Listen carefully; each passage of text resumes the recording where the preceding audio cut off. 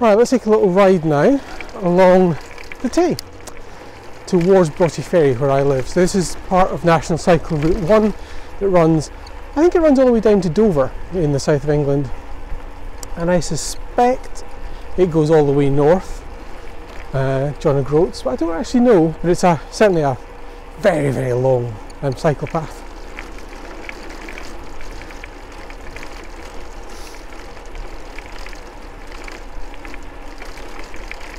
And this would normally be my commute, indeed my commute home in this case, going from Dundee behind me. I'm heading east along the south coast of, well, Angus I guess, Dundee City, towards Broughty Ferry where I live. And it's one of my abiding joys in life is this road. As you can see, it's a segregated path, it's a mixed use path, so there are pedestrians and dog walkers and little kids on this path as well, so you've got to be a bit careful and respectful of their use of the path as well. But it's a really lovely place to cycle.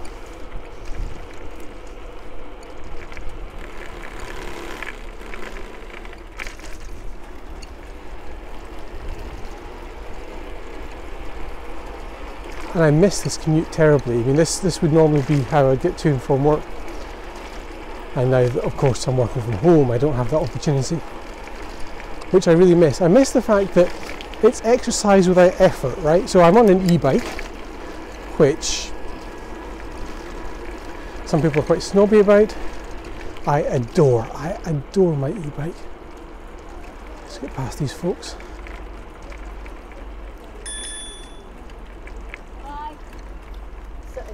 Thank you.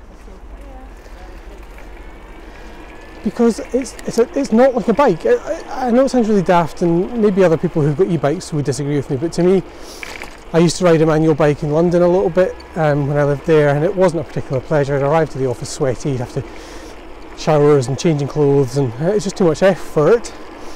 So it sounds a bit lazy, but I'm fine to wear that mantle. I'm okay with being branded lazy, even though I think it's not particularly a useful adjective in this context. But the thing that makes an e-bike different to a bike is that because it's so easy, because it's so low effort, you use it much more. And you use it for, you know, if you've got a bike for exercise, right, to keep you healthy, you will, you know, say, I'm going to go for a bike ride on Sunday, and you'll head out and you'll take a ride and you'll go various little routes around where you are. But to me, it doesn't work for me to build time into my life for that kind of exercise. Whereas with the e-bike, because it's so easy, I don't just use it for my commute on this beautiful route we're on just now, but I also use it for, you know, running to the shops or taking my daughter to the play park or little errands, right? Little errands. I'm about to head and get some lunch just now, actually. After doing this little test, I'm going to head into town and pick up some lunch. And because it's so easy for that, because it's such a joy to use, and everybody who steps on an e-bike does the same thing. They could step off the e-bike just grinning with joy. Because it's such fun, because it's so easy, you get exercise as a bonus, as a default.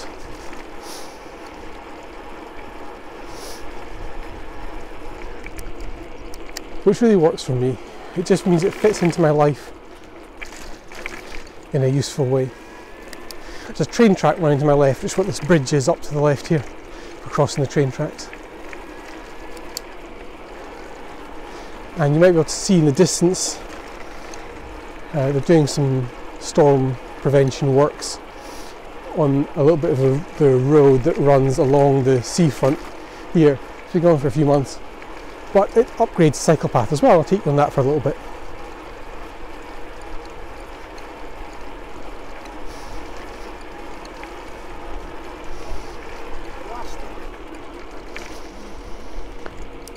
This ride is one of my joys. I love seeing the Tay change every day.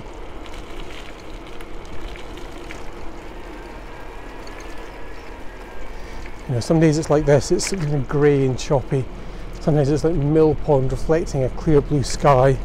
Sometimes, so yeah, this bit we're on now is the part of the new upgraded cycle path here. Again, segregated. You can see the road to my left. The cycle path completely segregated, which is lovely. So yeah, sometimes the tail, you'll see the wind running across it, or you'll see, it was a bit shaky though, isn't it, for you little camera? It's interesting. You don't really notice these things when you're not filming. And sometimes the water will pick up, you know, the orange of a sunset, or you'll see, there's not much shipping traffic on the Tay here, but you'll see some boats going in and out. One of the joys is when you see the big rigs that you might have seen behind me as we started this chat. You can see rigs being towed in and out to the North Sea, where the oil fields are, the gas fields, which is a treat. Okay, I'm going to start here at Broughty Castle. So the last time I tried this test, I had, I think the input gain too high, and I also had it mixed so that it was coming out of one ear only because of the way this little adapter that I'm using works. But it should sound better now. Let's have a little ride.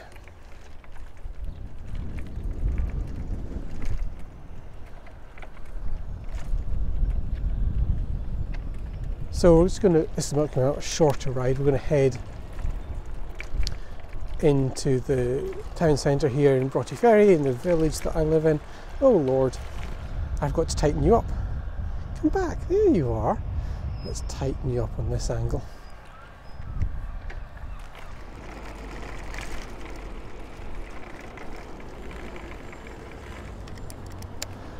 And here's the high street of the little village that I live in. It's a lovely wee high street actually, because you do have, there's like Nero and Costa, and there's a wee mini Tesco and Boots and stuff. You've got those, you know, chain shops for, you know, expectability, right? You expect those things to be there. But there's also really nice little independent stores as well, which makes it a really rewarding place to live. If you turn left here, we'll go over the train tracks. Why don't I turn you to the side so you can have a look up the railway.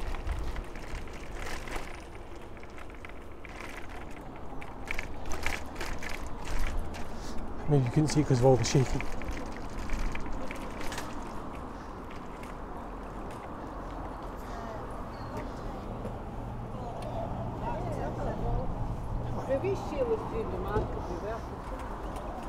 There you go. And basically, I want to go to a shop on the high street. I thought I'd take you on a tour of it, but I am going to then basically double back, circle back onto that high street again. Terrific electric car charging on my left there. It's got solar panels on top, not to supply all the power, but to, you know, ameliorate the cost of running it. So these are very forward-looking city when it comes to electric cars, which is nice because when you're in a line of traffic like this and a diesel van in front of you hits the gas when the lights change, you should know about it. But if you are sitting here and there's a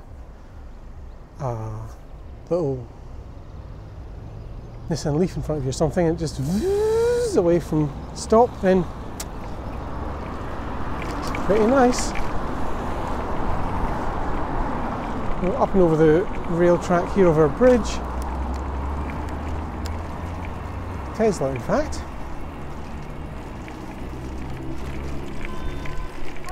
And then back down. Whee!